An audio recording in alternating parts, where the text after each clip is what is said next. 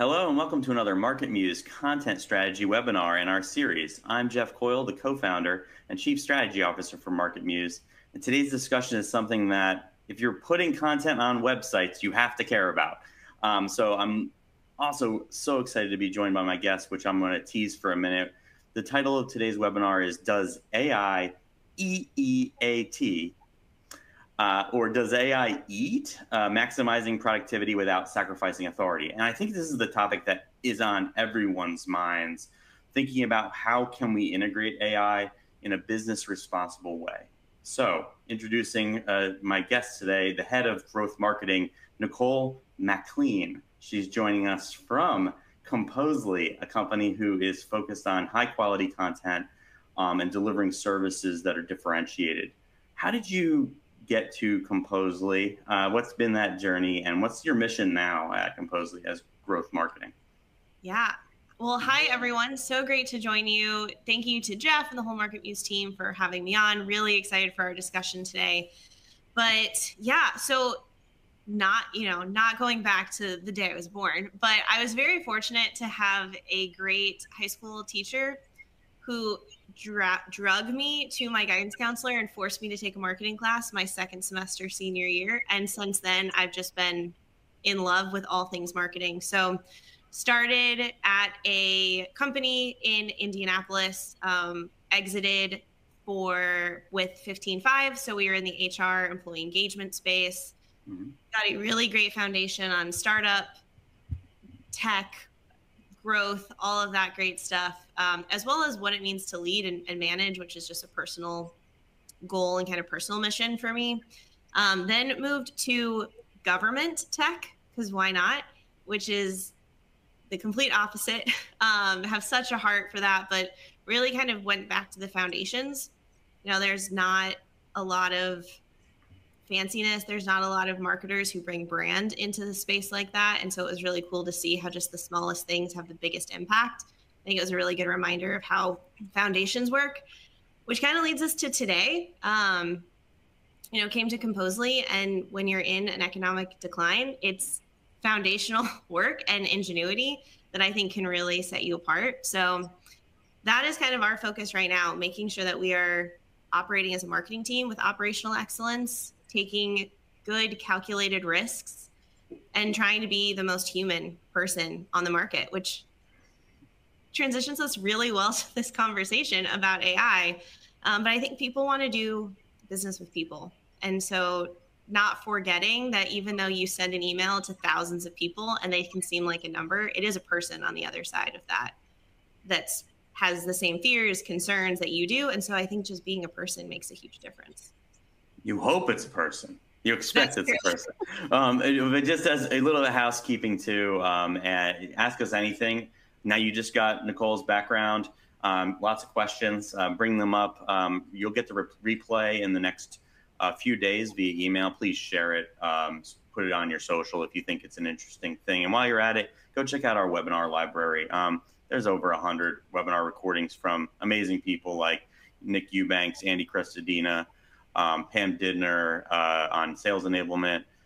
There's just a wealth of folks who are talking about content, probably ones that align specifically with the project you're working on. So go check those out.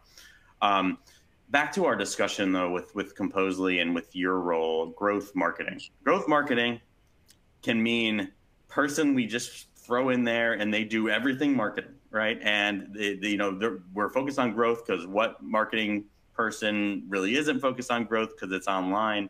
How do you manage kind of omni-channel marketing? You're on a webinar right now, right? How do you manage understanding each of those channels? Which ones are most worthy of your time, your budget, your resources, which are, obviously for everybody very constrained right now? Yeah, no, it's a really good question.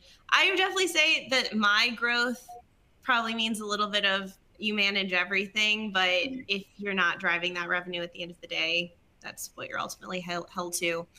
I think I've been fortunate that I've run a lot of things in the past. I've done webinars in all of my past roles, events, partnerships, social, digital. So have a good gut sense of what's worked and what hasn't. I think the biggest thing though is having data. So one of the first projects when I started Composely. I've been with Composely just under a year, but pretty much the first 3 months was about getting our RevOps foundation in place, making sure that we knew where contacts were coming from, had a good understanding of how it moved through the funnel, understanding those really basic kind of revenue metrics. So what's our lead to meeting rate, meeting to opportunity rate, opportunity to close rate, really staying close to the sales team on that. I think that's sometimes where that growth comes in, is it's not just about the marketing metrics, but what are the sales metrics? And so then looking at each channel, but then oftentimes it's very infrequently is it one channel that's actually converting someone. So trying to do some analysis, and let's be honest, all of the CRMs that say that they can do that for you, they really can't. You kind of have to roll up your sleeves and go into pivot tables and do it yourself sometimes. But looking at your customers and saying, okay, hey, every single one of our customers go to at least 3 webinars that we host. That's why we do these twice a month, so that our prospects have a chance to hit that 3 as quickly as possible. Oh, let's go pull a list of people who have only gone to 1 webinar and see if we can send them a replay or get them to the next one. And so I think looking at that data and figuring out how all the pieces come together is really important. But then ultimately, you mentioned when resources are tight, how can you repurpose as much as possible?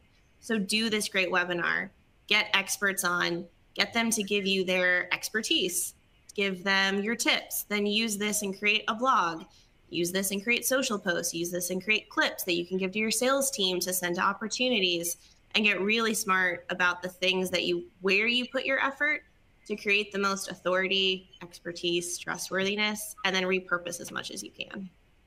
You're playing 2 of my favorite words in one sentence games right now with me, because repurposing and pivot tables are very commonly stuff that I'm talking about. So I love that. And you even segued it back to EEAT. All right. So let me talk about EEAT. So if you're not familiar with what we mean by this, it currently stands for expertise, experience, expertise, authoritativeness, or authority and trust, right? It was at one point just expertise, authority, and trust, right? Then we added experience. There's a lot of speculation as to why experience was added, right? And this is a framework that Google has provided to the world to say, here are the things that really matter from the perspective of content quality, comprehensiveness. It's an evaluation process. It's an evaluation kind of a rubric, or one might say. And so I'm going to just toss this out there for you. I would love your take on it, is why experience was added. Was it correlated to artificial intelligence and predicting that AI was coming? Or there's also a flight of humans who would say, no, it was already on the roadmap and it just got accelerated. And the product reviews updates of the last few years are exhibition of that. Whereas if you had a product review on your site and you clearly didn't taste all those dog foods, you're not showing that you actually had that experience and might run into problems. How do you take on, why did that additional E get added? What's your take on it? Does that even matter to what you're doing and the way that you're thinking about it? Yeah, absolutely. Well, when it first came out too, I feel like I even made this mistake. I had this conversation with our SEO manager, is that if they already have expertise, what's the difference between experience and expertise? And is experience the on-page experience, or is it the experience of the author or of the brand that they're doing it?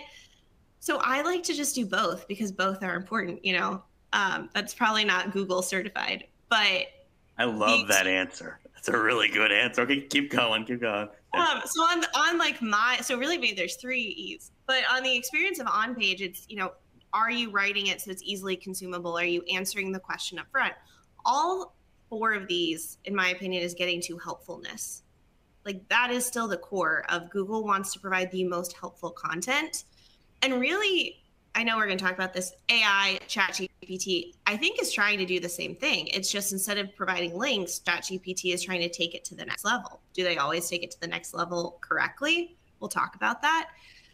but it is trying to save you time and provide helpfulness. And so are you answering that question or answering the intent of the query up front? So I do think that experience on page and how you consume the content is important. But I think there's a really interesting nuance between expertise, which is, I'll be honest, we vet writers. That is the core of what we do. I think it is a core competency of Composely, is that we've learned how to vet and kind of really get to writers who actually know what they're talking about or can kind of BS it through an application. But just because you have expertise in it, you could, for instance, I spent 5 years in the HR world. It is one of the things I feel very comfortable talking about. I spent a lot of time working with HR, creating content as a marketer for HR, doing webinars like this in HR. I've never been an HR leader. I've never processed payroll. I've never had to sit through a performance review as an HR person. So while I have expertise in that topic, I've never had firsthand experience in HR. And I do think there's this weird nuance that, to answer your question, I do think is going to become more interesting with AI on, do you actually know this? Have you been a paralegal, or have you just written in legal for many years? You can still write great content and never be a paralegal.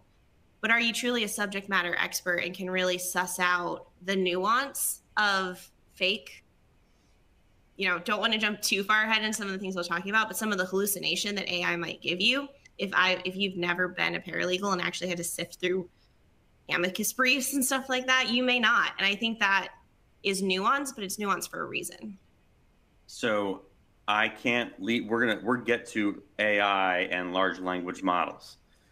I know that's all very exciting, but I think that we really, really need to focus on what you said. And I think it's very tight. We're not going to get into helpfulness yet. However, how you vet writers, everybody needs to know this. Everybody needs to know how to vet a writer. And one of the reasons you give is a forgotten reason. I've been in the seat and I've done that is very, very different than being a great journalist with journalism skills, the ability to extract that information in an authentic way. So been in the seat is different than journalism, is different from adjacent experience. Oftentimes, those three things are being conflated. How do you make sure that those three things don't get conflated? And then I've got a follow-up question, which I'll ask that relates to how do you make sure that it's the right type of content that you have experience on, right? So how do you make sure that authentic, I've been in the seat, I've processed a payroll on that software platform versus I've worked in HR for a couple of years versus I'm a great journalist, I'm a great researcher. What's the diff? Well, sometimes when you've been in HR, you know how to pull payroll, you're a crap writer. Like, right. Grammar is not I work for a writing company. So I have friends and stuff who are like, oh, you work for a writing company, you can edit this for me. It's like, I can edit for messaging and getting your tone across, but I did not, I'm not an editor, which is also another nuanced thing. I'm not going to go in and say, yes, this is AP style, this should be hyphenated, this is a wrong use of a comma. Not my skill set, because I don't have expertise really or experience in it, because I have great people who know that instead. And so it really has to be this great balance between someone, especially, we're talking about SEO. If you are writing to lawyers or HR, if you were someone in payroll, you don't understand SEO, you don't know some of the best practices. And so if you ask that person to create that piece from scratch for you, you still have to go in and add in all of your expertise and experience, which is how to write a really good article that ranks and is helpful. And so it's figuring out the balance, which, we didn't necessarily talk about this in prep, but is ultimately project management and the workflow of the person who knows the type of content, and then finding someone to fill the gap if they don't have that expertise. Maybe it's a video, maybe it's a quote, maybe it's an SME review. There are a lot of really creative ways. Maybe it's a podcast or a webinar, and you can link to that at the end of the page that says, if you want more info on it, go check out this podcast I did with this HR person, and here was a takeaway that relates to the blog I'm writing. there's so many interesting ways to pull that in. But I think that's the difference is if you've never sat in the seat, but you ask that, but like I remember in my last role was GovTech, specifically very niche. If anyone knows like what happened with lead water in Flint, Michigan, we were focused on sampling lead in water across the country. That's a very niche thing. Right. Absolutely had to have SMEs because I've never put a pipe in the ground as the head of marketing. I've never, I mean, I did when I started working there. I actually did go through and sample my water, which was fascinating. But I needed to rely on SMEs. But those SMEs had never worked in tech, never really had a marketer before, or let alone a marketing team. The pace at which we worked and the pace at which they worked was very different. And so then it really came down to having operational excellence within our marketing function and knowing when to pull them in and making it as easy as possible for them to provide that subject matter expertise to us, and then let the marketers know how to put that in and put the fun branding on it or put the campaign into place. So, I mean, and by the way, this is exactly what we talked about. We're just coming at it from a different layer because we're talking about we have to be productive, right? And we can't sacrifice authority. And if you imagine how what Google's doing is they're going from T to E with their history, right? The original technology was evaluating trust as meaning links, right? And then they were saying we're going to calculate authoritativeness with a combination of site or site section topic combinations. So is it likely that this section of the site will cover this topic? If they do cover this topic, and we believe that they will, that it is a good idea, that they should, right? Then we're going to attribute authoritativeness. Then you get expertise. That's the evaluation of quality and comprehensiveness. And is it amongst a vector space of, or a blob of content that tells the story that you are an expert? Now we're going into experience. And while I wish it was only about UX these days, but it also includes, are you communicating in a way that clearly shows that you did the thing, or that you journalistically or as a writer appropriately represent authenticity, right? Mm-hmm. It may not be your personal story, but you might be telling someone else's personal story, but you're doing it in a legitimate possible way. So the way that you describe it, it's almost like a triangle of journalist, researcher, it's expert, and it's person that can put that into a beautiful package and write it and turn it into a narrative. If you happen to be all three parts of that triangle, aren't you like the magician right now and magical, even without artificial intelligence? Yeah, I would say squares are less fun than triangles, but then it's also you can have the best content, but can you get found?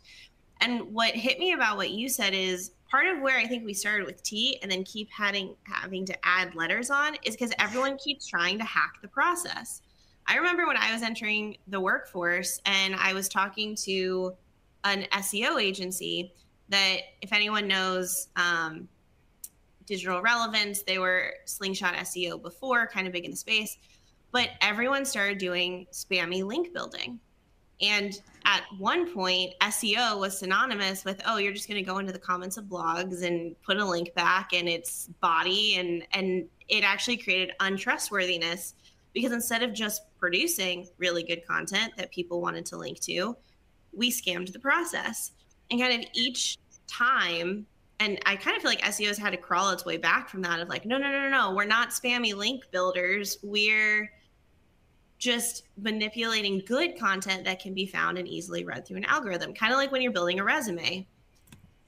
Unfortunately, someone could get an interview who's not as qualified, but if they know how to be read by an applicant tracking system and actually show up to the hiring manager, they might get the interview over someone that actually has better experience. It's the same kind of analogy. But I think what we're finding as we have new tools at our disposal and the algorithms get smarter is unfortunately, you can't scam this process. You actually have to create good content. And you have to know what that means and have access to those people, because it's starting to be that you can't keep scamming it. We keep changing the goalpost when you do. Well, we can, right? isn't the point of this conversation that the stakes are going to keep getting raised? So the more letters in this acronym, the harder this is to do in an inauthentic way successfully, right? And so, my take on this is, working with somebody like Composely, who's so thoughtfully vetting writers, who's so thoughtfully considering, and I have a question for you here is, you're doing this such that the output is going to be authentic, right? That needs to be the business minimum, whether I'm working with AI or I'm not. The output, that thing you get at the end, needs to exhibit expertise, authoritativeness. It needs to, through the way that it's structured and in its positioning in the software, on the website, flow appropriately. I'm needing my clusters of content. The collections need to be in the right place so that it makes sense that I'm writing this in the first place. And now with this experience side, it's authentic. And so my question would be, regardless of how I'm resourcing it, right? How do I make sure that, first of all, that I'm doing all the things that are going to keep productivity high and that it's legitimate without a human in the loop? Or is the answer there always needs to be a human in the loop? I think the answer is that there always needs to be a human in the loop, but depending on, the core competencies of your marketing team or the state of your business, where that human is involved might look a little bit different. If you have an SEO on your team, but you don't have a content writer, the human aspect may look different. If you don't have an SEO, but you have an in-house writer that can just crank, where the humans involved in the process might look different.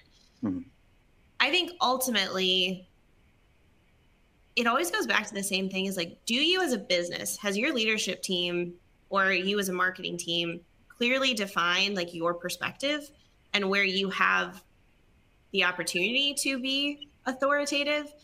And then what we find all the time, and it's something we tend to just naturally create, because if they don't have it, we are not as successful as a partner, is a documented style guide. Everyone always documents their design. What are your hex codes? What are your secondary and tertiary colors?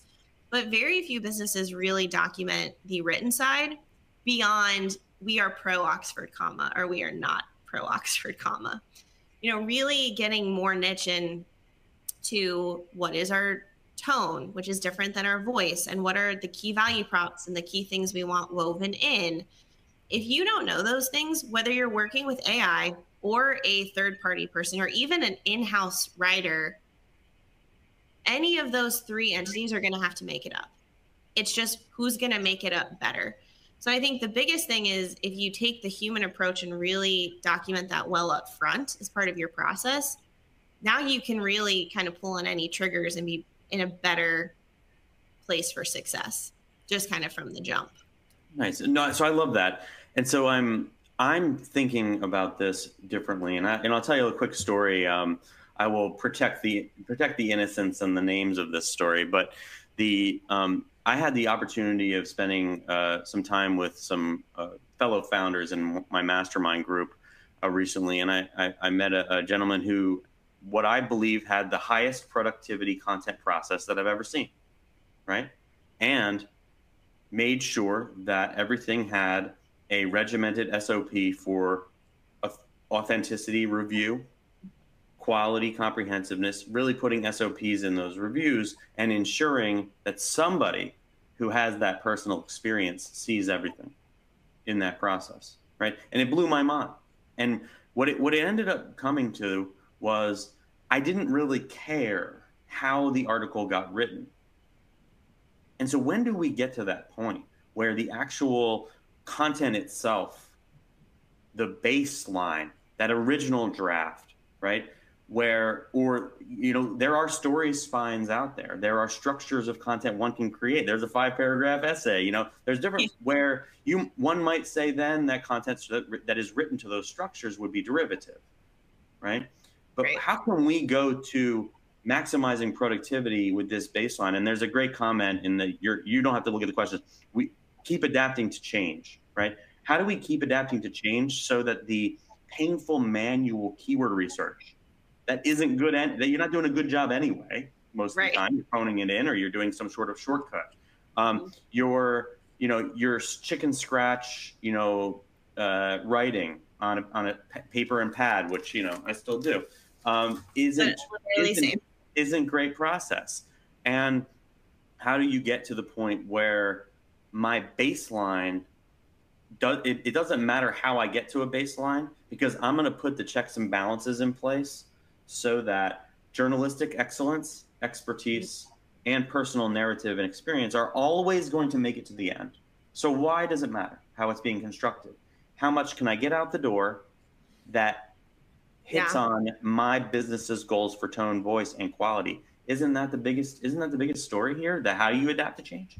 No, thank you for kind of sharing that too, because I think that really tees it up well. I think the unfortunate thing is we're figuring that out right now. Some people are going to say, oh, AI can get you that first draft, and that needs to be your process. Go figure out how to get the best first draft possible. Some people are like, no, it could give you a great outline and could give some good keyword research. I mean, you would get 20 people on this call, and you're probably going to get 20 different suggestions of where it's at. Right. I think that's not a great answer. So I think part of it too, how I've been thinking about it, is a bit of like, what industry are you in, and kind of what are the stakes for getting it wrong. Elizabeth, when we were talking, like she and I have been talking a lot about this topic. Elizabeth Irvine, MarketMuse marketing lead. So I just assume everyone knows Elizabeth. No, but she does so many. You think growth marketing? She does every possible aspect of marketing and is an expert on most. So yes, good person to be talking about. Follow her on LinkedIn if you're not. But please. When she and I were talking about this, she brought up a great point of like, think of a stair step of how to create the trust and relationship with your customers or your prospects. And everything you do, every piece of content you put out is an opportunity to build that.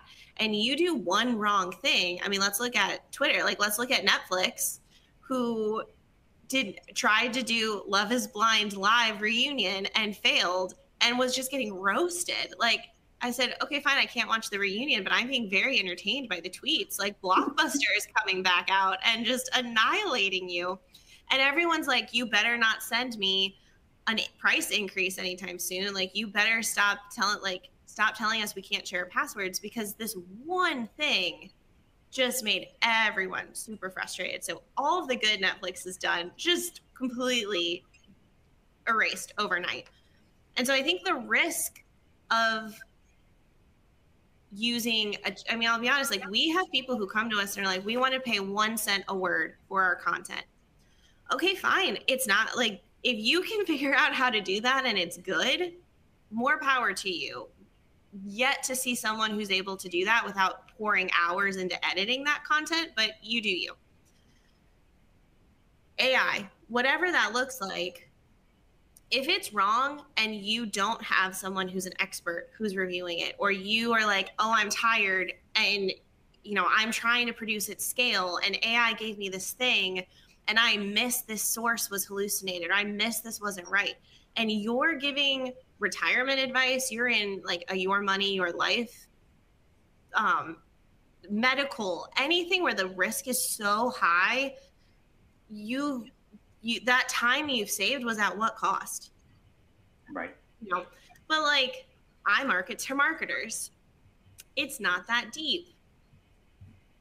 We kind of all know things. Like, there's some very clear things where you're going to be able to pick up. Maybe an industry like that, AI could be a great tool. And that's maybe where we test first. I mean, I've said we're experimenting with this internally, and I've told our ops and R&D team, let us be your guinea pigs, because we're going to spend the time with our content to make, and guinea pigs is a little derogatory of this.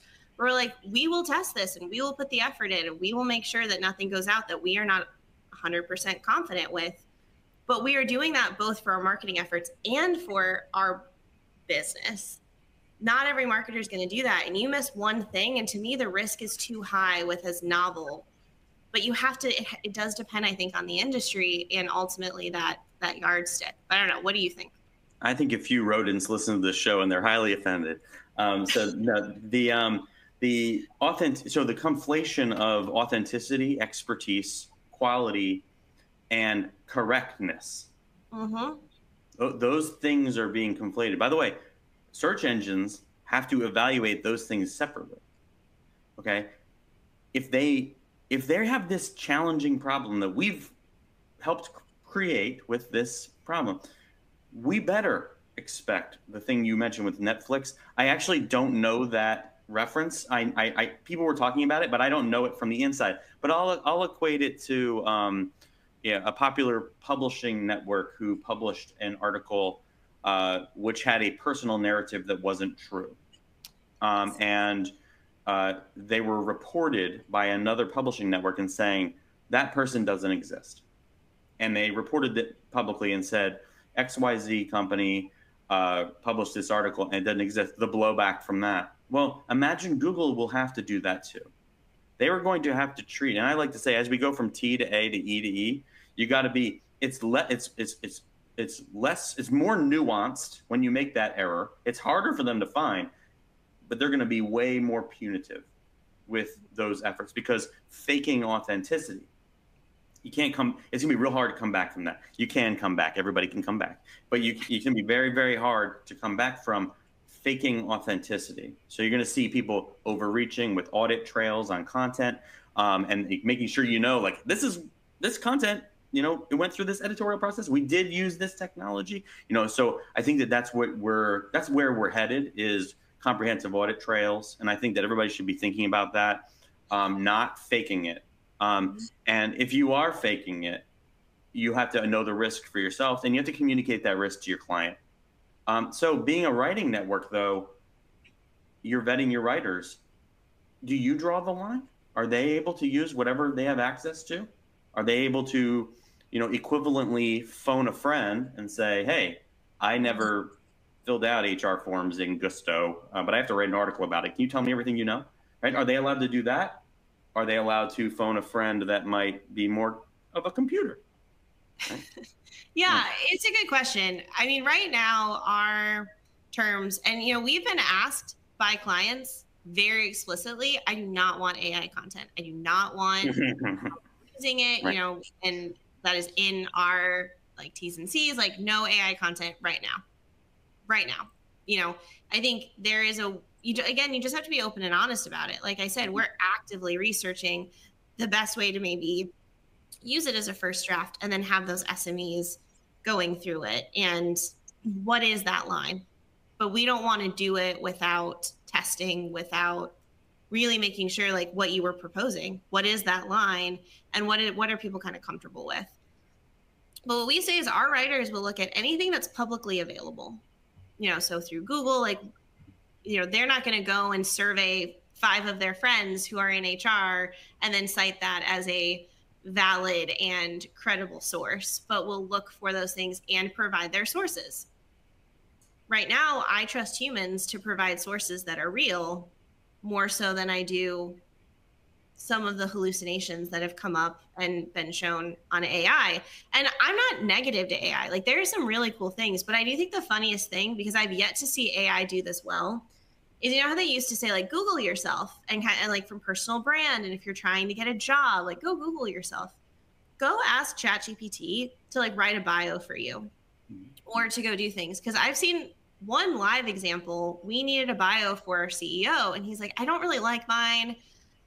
We are live on a call, pull up ChatGPT. He gives it his LinkedIn profile, and it is just making up many things. I think it's probably pulling from his interests or the sidebar. He's like, I didn't go to this college, never lived in the state of this college. It was making up things. I was watching a couple videos, in prep for this, and someone said, write an about page for me. She was doing it, and she's like, okay, well, that's wrong. I never wrote that. Didn't write that book. That's not me. And so I feel it really has not done a great job of creating that personal narrative with accuracy yet. So the question then becomes, you've prefaced everything with yet and maybes, which I love on these, because it's an ever moving effort. So speaking to, on that, I'm so sorry, quick tangent, because I know we talked about this, but I saw an article about like a game show or a podcast or a webinar or something, but they had kids, and they brought in actors and they brought in experts, and they let the kids ask questions and go through things, and the kids had to guess who's the expert, who's the actor. They every time were guessing the actor as the expert because they weren't hedging their bets. They were just coming out with full confidence. And the expert would always say, like, typically in my experience, yet, maybe, kind of creating that nuance to things. And the kids viewed that as a sign of doubt or a sign of lack of confidence. And so the producers of the show or podcast or whatever had to tell the actors to be less confident. And I think that's just like very interesting as you think about how you suss out and like how do you define what an SME is, or what a thought leader is, or like what does an expert mean? What are the things that have to be in place there? And sometimes saying yet or maybe means that you've seen it work, but a lot of times you haven't seen it work. So you have to give both sides. Well, in information retrieval or in content evaluation, you can also evaluate the frequency of doubt, the frequency of statements of fact, right? Instances of those things, typical structures of content. There was some early artificial intelligence platforms that were doing this, 5 and 6 years ago, where it would analyze your content and identify situations where you might have floppy stuff being stated. Is it appropriate, right? And that's where that nuance of authenticity and facts. Well, you can hedge your bet against facts with a few modifiers. So is that going to be good? But then you look at it from someone who's reading that article, and it's not a good experience. So I would say when you think about large language models and ChatGPT, I think a lot of the kind of the world is making the mistake of equating AI equals ChatGPT because it's the only thing they have access to for free. Like, they got access to this thing, and it's really cool. It does a lot of stuff, but it's not supposed to know the facts by its default, right? It's not supposed to do Mad Libs. It's not supposed to, Right. necessarily write your bio accurately. It's just it's a large language model that isn't refined for you. So why do you think? Is it just because of the democratization of it that people are, could that cause blowback and mistrust of future AI?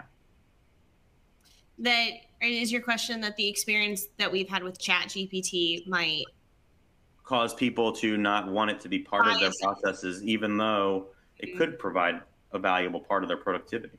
So. Yeah, I mean, I think it is going to go through kind of the natural adoption curve that any new product or experience. I think this one is just, there's so many ethical questions, which I think people are still figuring out. I don't know if we really want to touch that on this particular conversation, though it's fascinating.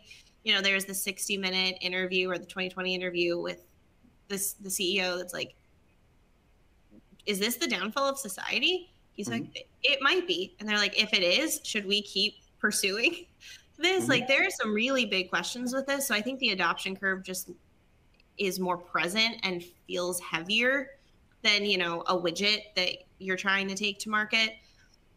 I think, we talked about this too. I do think that just how you use it, and therefore the quality of what you get back, the fact that it's called ChatGPT, I feel like is one of the things that it is affecting how people use it and what they think they can get back. Honestly, more than this is the first tool. Because I think people go in and you call it a chat. And I started this whole thing with like, you're a human and you're talking to humans. So you go to it, but really good prompts and how you get the best result is very clinical, it's not chat language. It's not conversational. Like, that can confuse it because it's not a human. You're not actually chatting with it. You're, telling it, asking for things and the chat, I think, is almost the thing that I think part of why they're developing so quickly and some of the, rollouts and things that I've seen is because I think I don't know if they anticipated how our behavior was going to adapt this. Like, it would be interesting if it wasn't a chat. Like, if it wasn't called chat and this was rolled out, how would we be using it differently? How would it be adopting into our day-to-day? And would the quality of the output be better? if we weren't thinking of it that way. I don't know. I mean, no, the answer to that question is that's what happened, right? So large language models have been around for many years. You know, MarketMuse had a platform, GPT-2, GPT-3, GPT 3.5. ChatGPT is just an interface on top of those models that allows you to interact with them. But a lot of people's use cases are not chat responses, but they're interacting with it in that way. So what I'm finding mostly is that content teams and search teams are using chat interactions, but there's actually an AI platform that will do their task better.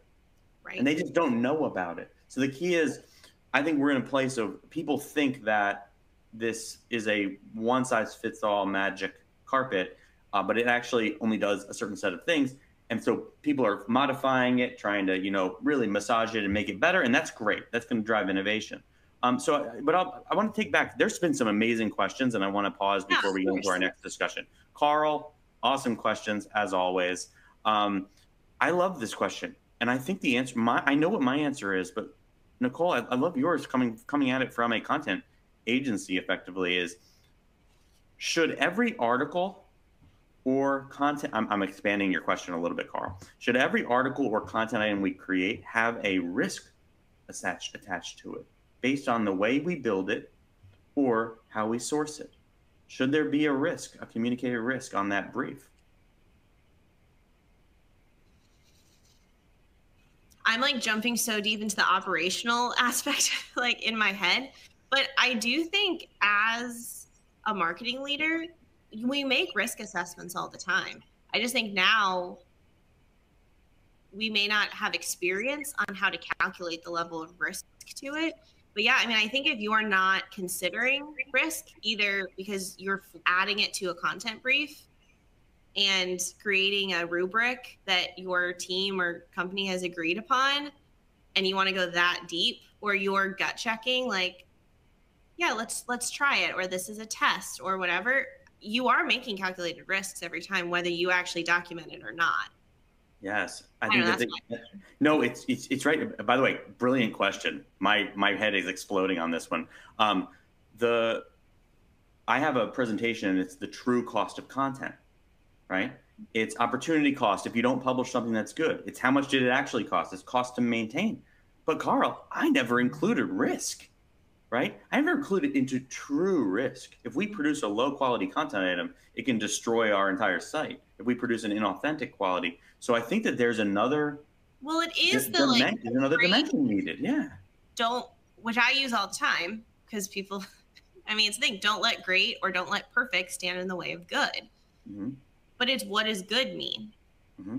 You know, like your good versus my good, or your risk versus my risk is different. And I do think that's where you need to be having some of these conversations and making sure that, you know, depending on where you're at, if you're a content manager, align with your VP. If you're the VP, align with your CEO. Just make sure everyone is on the same page, because this risk might change. I mean, we are currently developing a generative AI guide for a content marketer.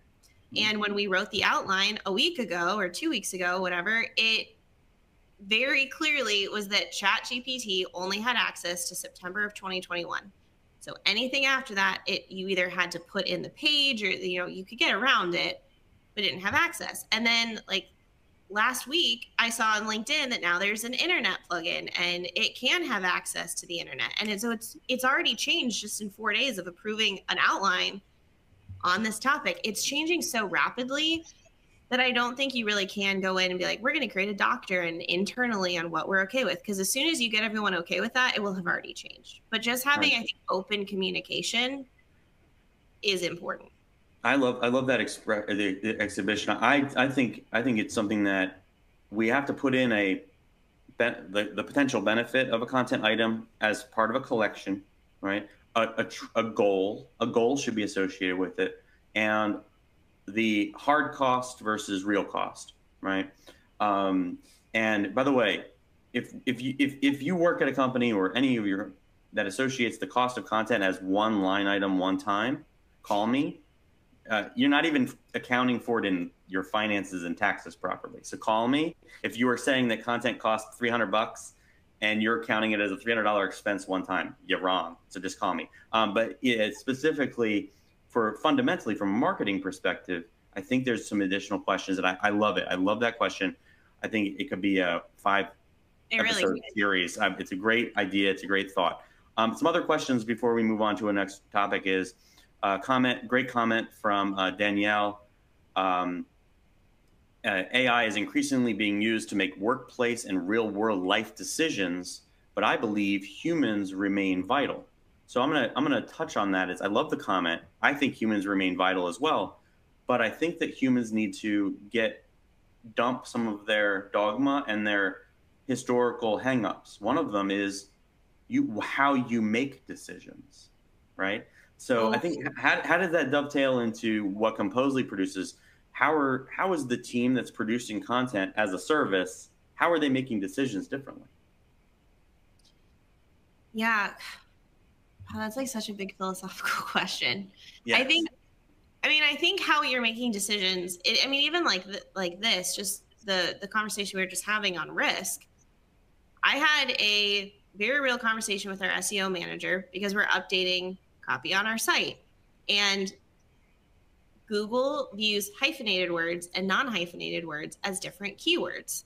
But one of them is grammatically correct and one of them is not. One of them is easier to type into a chat, into a search field, and one of them is grammatically correct. We are a writing company. Mm-hmm. So human decision. I can't ask anyone else to make that for me. We have to weigh, do we try to get more SEO juice by putting the keyword that has higher volume, which probably unsurprising to anyone does not include the hyphen? Mm-hmm. Or as a writing company, do we make sure that we don't produce anything that has grammatical errors? What is the decision there, and what is the risk to our brand? Like if someone comes to the website who probably isn't thinking about the hyphen and that, they're going to be like, oh, they're not hyphenating this anywhere. Do they actually know? Like, am I going to trust them with my content that they're going to produce grammatically correct content if their website can't even be grammatically correct?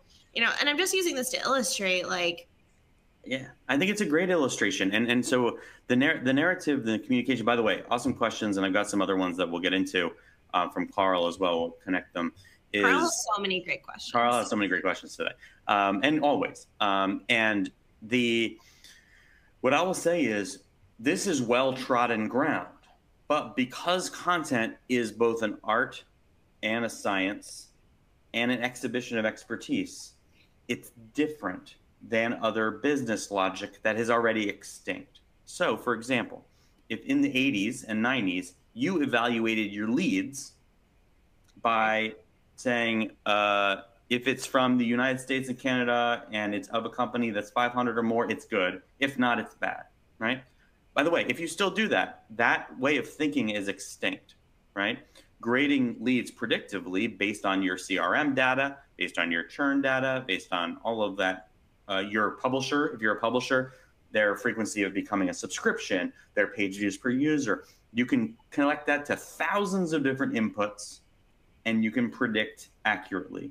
And what happens over time with a model like that is you become more confident in it. At first, you're skeptical, and then it's better and better. You have more repetition, and then you become confident in it, right? You become confident in that predictive lead score.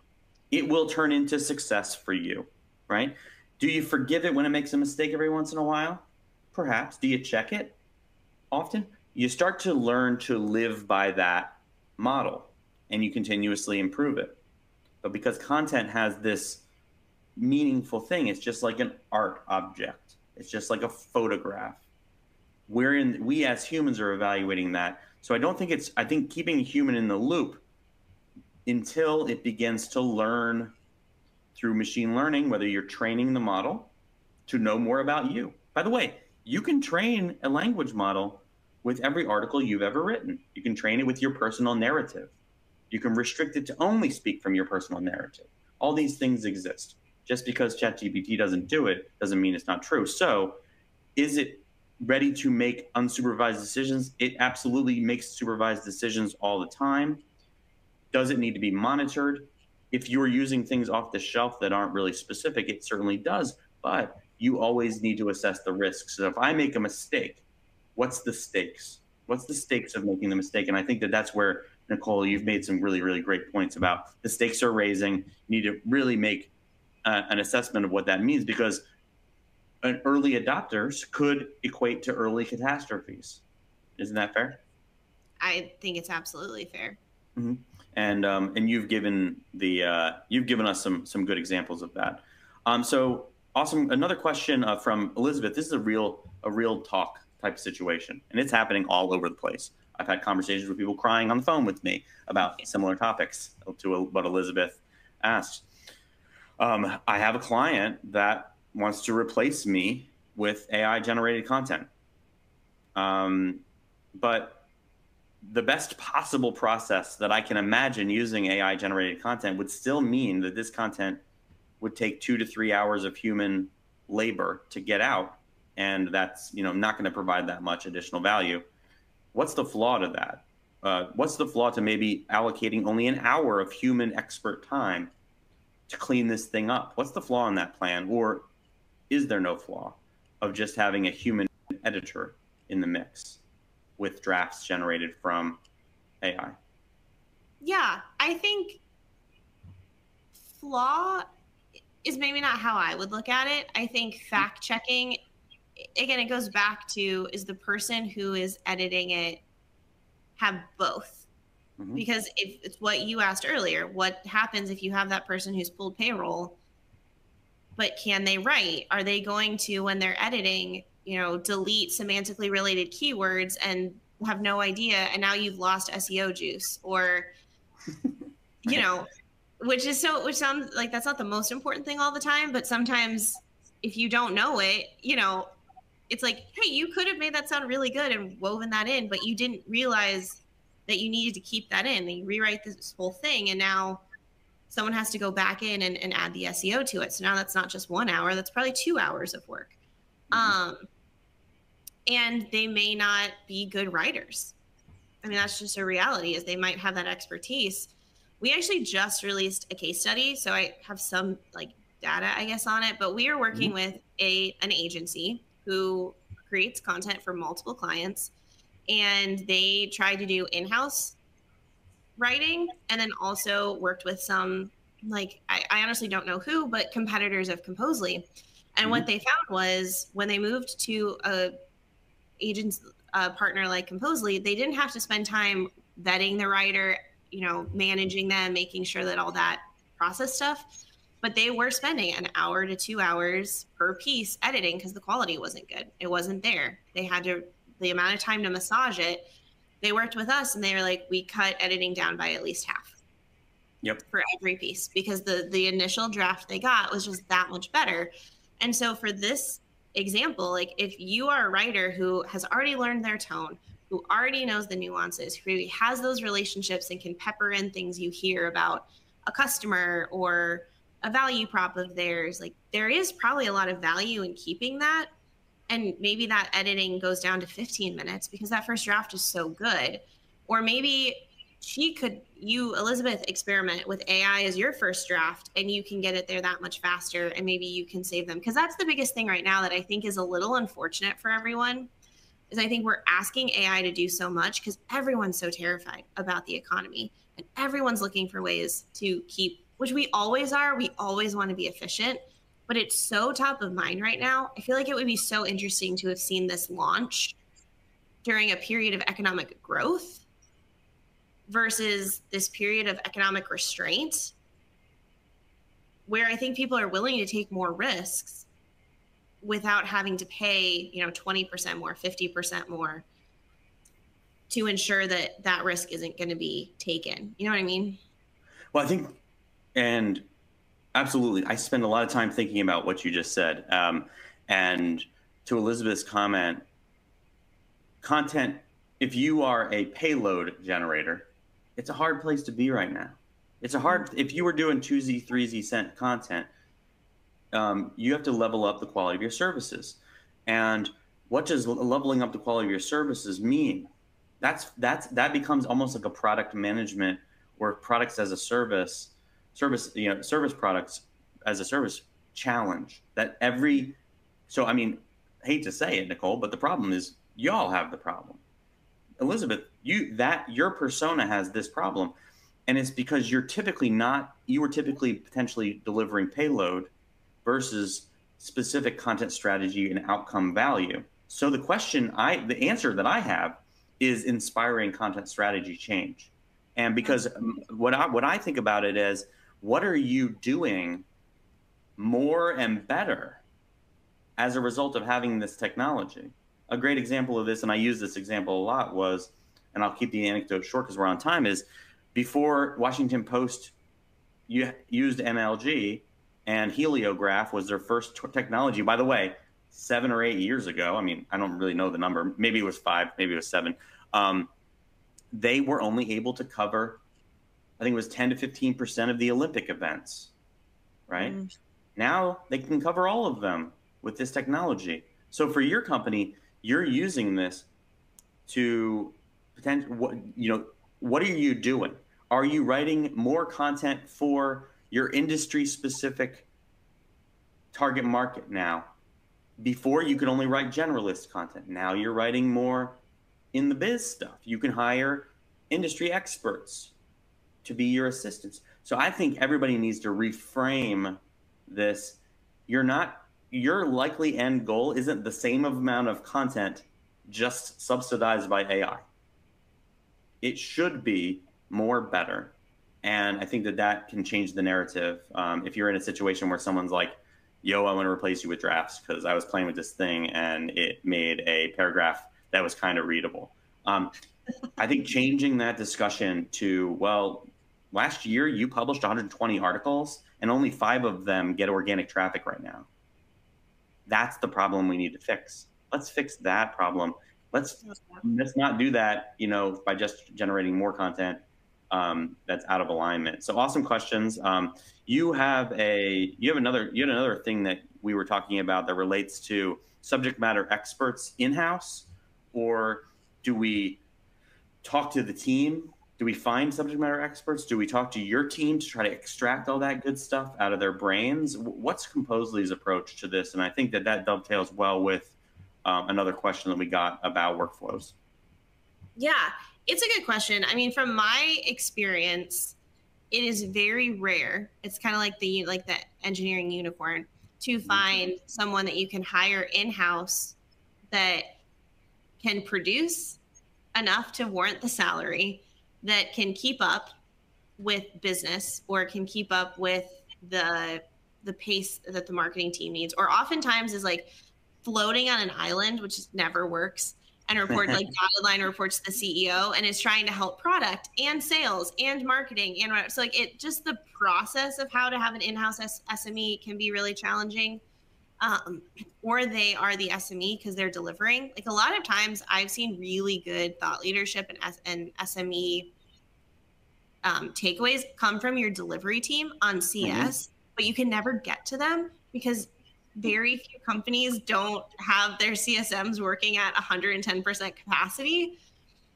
And you're like, oh, but you're on the front lines and you're talking to our consumers and you actually know what's working and what's not working. But how do I get that out of your head? Because you have a full-time job. So There are real challenges on the in-house side. And the downside is sometimes your CSMs don't have the, like what we said, they have the experience, but they don't have the credentials. They haven't been in this industry for 30 years. And so like they might not be posting on LinkedIn. They might not have a digital presence that Google's going to say, oh, cool, Bob Smith talks about this for 40 hours a week, but he likes motocross. Like, why would I make him an expert? So there is this like weird challenge to figure that out. And then sometimes you have your SMEs. I think there are a lot of them in marketing. I don't think you're one of them. I'm not just saying that because I'm on your webinar.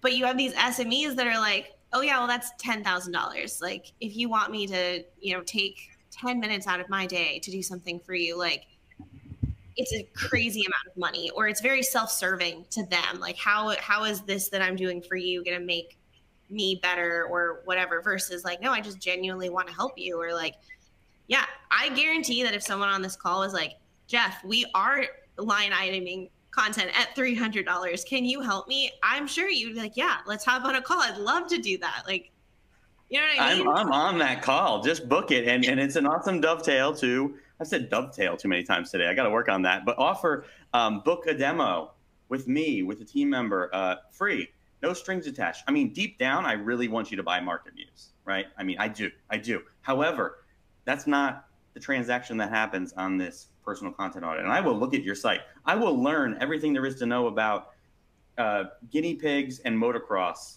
as part of this research effort, just so that we can have a meaningful discussion about this. Okay, so final thought, final question for you before I tell you before I tell people where to find you is, what's the next letter in EEAT? What's the next letter? Is this the game you're going to play? What's your next letter? And if anyone's still listening, what's the next letter on EEAT? What's the next one that's coming? Okay, well, I have what I think should come. Okay, what is it? That's all I want to know. What is it? I think it is going back to like human or like relationship. I'm trying to make that into a word in my head, like ETH. Awesome. Yeah. So and yeah, R. Okay. So we're going R. I thought you were going to say user UX or user experience, because that was the one that I think like probably will come next, that they can actually measure with data. Is probably an X or another E for experience. Like the other side of experience is that how easy is it to get to your site? Do they want to spend time? What's the bounce rate? Yeah. Cool. Well, I think there is going to be something related to commercial intent, and it's going to be related to authenticity, misrepresentation of commercial intent, and I think we're going to see that. I love it. Okay, here we got. Okay, from our amazing guests, before we tell you to go find Nicole on LinkedIn, Nicole MacLean, head of growth from Composely. But we got connection, love it, from Angie. Elizabeth, creative, beautiful. Carl's got subject, relationships and human, Earth, EEARTH, awesome, Angie. I love this. Did it. Oh, she home run that one.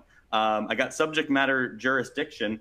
I like that one. I don't even know how to even go into that one. Maybe that wasn't the acronym, but no, Earth is beautiful. I saw a meet in there with the ME. So beautiful. Thank you all so much for joining us. And Nicole, this has been super fun. How can people get in hold of you other than LinkedIn if they want to learn more about Composely? Yeah, absolutely. You can reach out at Nicole at Composely, so NICOLE at compose.ly. If you have questions, very similar to Jeff, if I can hop on a call and be helpful in any way, would love to. If you disagreed with anything, help make me better. Would love to hear what you think. Or if you're interested in Composely, I'll get you connected to the right person, keep you out of any sales sequences if you are interested.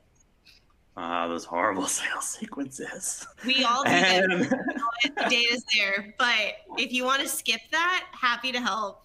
Again, relationship. Jump the line. And you can jump the line at MarketMuse if you email me, jeff@marketmuse.com too.